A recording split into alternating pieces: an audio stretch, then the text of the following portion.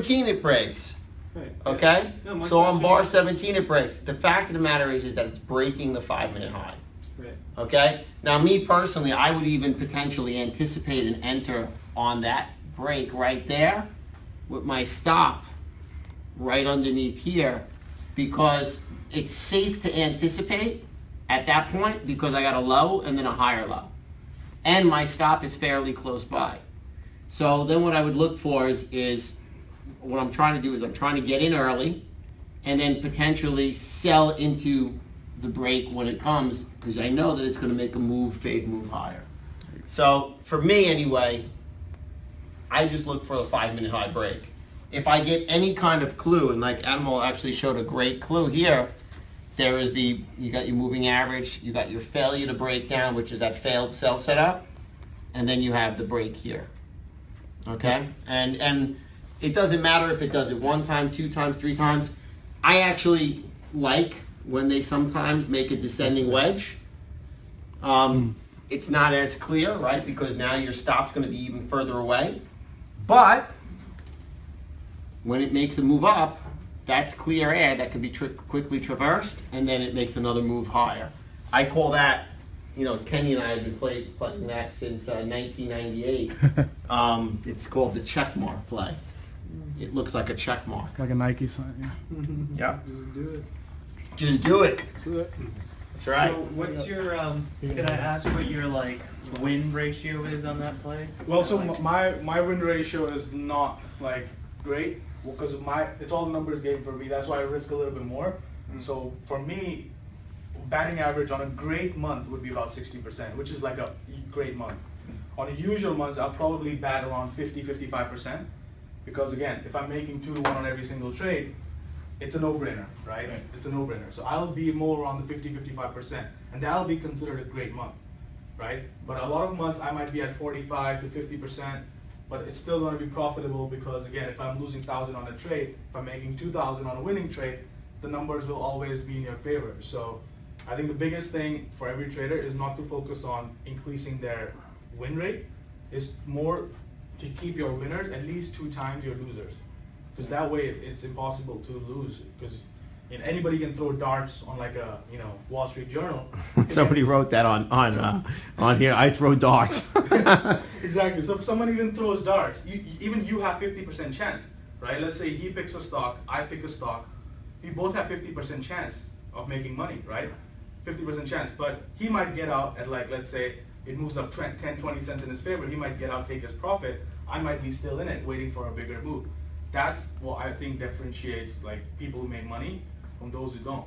It's the winners to losers ratio to setups, right? High frequency trading, I think for me, doesn't really play that big of a part. Occasionally you'll get shakeouts or like weird moves down that you just get taken out of. But over the time, what matters is like a losing trade is a losing trade. If I lose 1 R. That's how I think about it. I lose 1 R. I can lose 5 trades in a row. I'm down 5 R. But let's say 2 trades or 3 trades go in my favor, 2 R each. I'm making 6 Rs, giving me net profit of 1 R, which will be $1,000 at the risk level. So for me, I'm playing more a numbers game. Let me ask you another question. How many do you put on a day? You said like 3 or 4. Yeah. So on a active day, I'll be trading 5 to 6 trades. Right. On a regular day, it'll be more on 2 to 3. So are you just mostly relying on your stops then? Like how often will you let something run if it's really good? Right. So are you busy looking at your other ones? So like a non-earning season, I'll just do 2 to 1 and walk away. But let's say it's stocks reporting earnings, right? It's earnings season. Then stocks are going to probably go up much higher. In which case what I do is I put a 9-period exponential moving average on the 1 minute or 5 minute chart. And then I just wait till it breaks. So I'll just get in, I'll put my stop loss. I'll put a 9 EMA on the chart, on a 5 minute chart. As long as it's above it, I'll just stay in the whole position. And when it breaks the 9 EMA, I'll just get out. On a 5 or 1? I'll do it on the 5 minute, because on a 1 minute chart, it could break really quickly, right? So 5 minute chart, you're giving it the room. The issue with that is you gotta have real balls of steel, because you might get in a trade, right? And it might go up like big time in your favor, right? So now you're up 5-6 Rs, all right? So whatever, if you're risking $100, you're up $600 in like a few minutes. But you still got to be in it because the 90 EMA is still down here. Sometimes they could all come all the way back down, and you'll be out break even, or you'll lose your profits, or even lose money. So it takes really good nerves of steel to be holding a stock for a long period of time, right? So it all depends on your psychology. Some traders are patient. One guy that I'm coaching, he gets in and he just doesn't do anything all day long. At 3:55 p.m. he exits his position, regardless of where it is. So that's what some people do if you're patient. Well, it's interesting that you mentioned the psychology thing. I think the fact that you think about it in R's instead of how much money I'm making or losing probably helps to make you not feel either greedy or like. Always really focus on the rules. You got to focus on the process, not about the money. The money is a result of following a process that works. Every time I focus on money is when I've taken the biggest losses. Exactly. So, because if you think about just like, that's why we use R units, not because it's some great concept, but because it eliminates your attachment from like the money, right? Yeah. If you're thinking in terms of R's, you'll just be thinking, oh, I lost 1 R, oh, I lost 1 R, oh, I lost 1 R. Someone asked, what's your holding period? Well, on a day trade, it'll be like anywhere from 10 minutes to an hour max, usually. Because if it's 2 hours, I mean, either it's going to hit it or it's going to not work. So that's it. The trade. This seminar is on gap trading. Somebody just asked. Yeah, this seminar is on everything. We're just getting started. You're missing out. That's it. That's it. You have to catch us next time. Yep. All right. Anybody else have any questions for Animal? Because I know he has a dinner to go to. Yeah. Any questions? Enjoy your dinner. No, thanks. It's a good steak place too. Oh, damn it. Next time. You don't move your stop loss up? You don't follow the stop loss So up? I personally don't, because I just feel the more you detach yourself from the trade, the better it's going to play out. Because a lot of traders, what they do is they say, oh, if it moves up like, 1-2-1, I'll bring my stop to break even, or if it moves up a little bit, I'll raise my stop under that. Most often what ends up happening is like, you'll get in. All right, hold on. Use the black one. Yeah. Somebody asked if you use VWAP too, so yes, that. VWAP I use, but that's for another time. Yeah, that's the next session. Yeah. What's the VWAP? Volume weighted average price. Kenny will talk a little bit about Oh, it. I thought you meant like an app called Weave. No. Helps you move your stops up or something. What? So because a lot of times what happens is stock will go up this much, and people put their, oh, I'm up a little bit, I'll raise my stop from here to here. They go break even just because it feels comfortable to go at break even. But then what happens is it comes back down, they get tagged break even, and the stock ends up higher. Later in the day, you're like, damn it, I just messed up a great trade. And it causes all sort of psychological issues. And when you start raising stops, for me personally, I'll tell from my experience is that I was just raising stops just because I felt like it, because there wasn't a strategy. And every time you raise your stop, arbitrarily or based on something, you're basically trying to optimize or beat the system.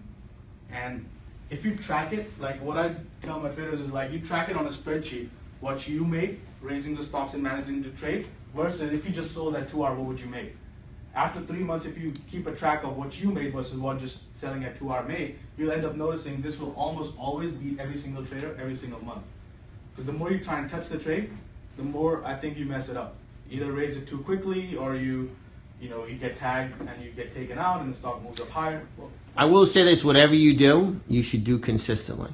yeah. Yeah, and I can't imagine if you have 6 trades on, all on the 1 minute chart to try and move your stops up and like keep track of it, must be insane. You were saying that when you were going to let the trade run, whatever that situation was, and you were up 5R, you wouldn't consider moving your stop loss at that point? I was. So that's where people mess up. Like, I was up 5R in a trade, okay? And I moved my stop loss because I was like, man, I don't want to give all this back. So I moved it at like plus 1R. So either way, I'm going to make 1R. Stock came down, took me out 1R, and then ended up the day like much, much higher. Then I was like, I just messed up my system. Because if I just followed my system, I would have made 10 times more, right? So everything you do, make sure you are keeping track in a spreadsheet. Like you versus whatever else management you're trying to do. Because a lot of times what's even happened is that I'll be up 6 hours in a trade, right? It'll come all the way back down, close to even stopping me out, but then it holds the stop loss and then ends the day up like freaking 10 hours, right? So that happens a lot of times as well. So you got to make sure you're tracking it. That is the biggest thing I could like tell anybody. You got to track. Like if you're not tracking your trades, you're probably doing yourself a disservice. And if you track it, you'll always find a consistent approach. Like as Mike said, if you do the same thing over and over, the numbers will play itself out. You only need to win 40-50% of the time at 2R to make money. So if you do the same thing over and over, after a month, after 3 months, this is going to make way more money than a person trying to kind of optimize it, right? I've tried so many things, tracking it for like years. Oh, what if I moved my stop at break even at 1R, or maybe I sold a third at 3R, and then do this. Every time, like a simpler approach will always make you more money. That's my personal opinion after tracking it for like years. Just do same thing on every single trade. Treat every trade like it's the same stock, right? And don't worry about the stock. A lot of times I don't even know the names of the stocks that I trade. So let me ask you one other. So this is your primary strategy, and you do this only in the very beginning of the morning. Yes, this is only good for, if you're playing it on a 1 minute chart, it's only good for like 9:33 to 9:40. But you might find this up on a 5 minute chart, in which case it'll work just as well.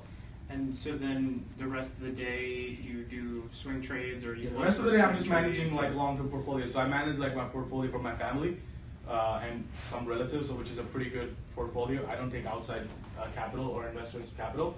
So I manage their money, which is more long-term, and I take percentage of their profit. So that's more with, let's say, 3 to 5 year time horizon, right? So like right now I'm in Amazon and a bunch of different stocks. So that's stuff that is long-term, which will have a whole different strategy for that. That involves options too, right? Yeah, you can use options to mitigate risk and hedge your position. So that's the day trading strategy. What I'll do is, after this meetup, I'll send you guys a video. It's like a 30-minute video that I have on YouTube, which basically covers only this setup in like way more detail, showing you like live examples of positions. Yeah, I'll send you everybody's information. Right, sounds good. So on that note, any questions? Otherwise, I'm going to hand it over to Mike. Okay. So I had one question. What days are you like available, like just to like talk and like if anyone has like questions, because I know you're running out today. Right. So what you could do is Come to the next meetup, because Ammo will be back. Yeah. It's like a month from now, right? It's 1 month, but he'll send you his information. Yeah. So in the meantime, what you can do is just go to the website and just mention you met me at the meetup, so they don't charge you for like the trial or anything like that. Okay. So come into the trading room, which is Monday to Friday. Okay. We do every day from 9:30 till 4 p.m. Eastern, where I'm actually going to be trading live. You'll see my screens while I'm trading it. Okay. You'll see my audio while I'm talking, and you'll also see me post stuff that, hey, XYZ long at 10, stop loss 980, target 1040. So I'm posting my stuff before it actually triggers, right? And before actually I'm in it myself. So we're pretty much getting it as a team in a way. So that's what we do, and just email us, say you met up at the meetup, so set you up with like a free trial for that. You can join. And then you could talk to him. He'll talk to you offline if that's what you want to do. Yeah. Okay. Okay. Thanks, man. All right. Thanks, All guys. right. Thank you. Hand over to Mike. Everybody, give him a round of applause. Thank you. We'll see you next month. See you next one. Thanks. Enjoy your steak. I will, sure. All right. If you want, take a picture. Is that way you don't have to make a photocopy? Oh, yeah, sure. Del Frisco. We'll do that after at the end. Yeah, I'll do it, no worries. I'm going to talk for about 10 minutes about gaps in general, and then I'm going to hand it off to my longtime trading buddy, none other than Mr. Kenny Glick. And he's feels like talking about, How's it going, guys? because that's how he Take care. rolls.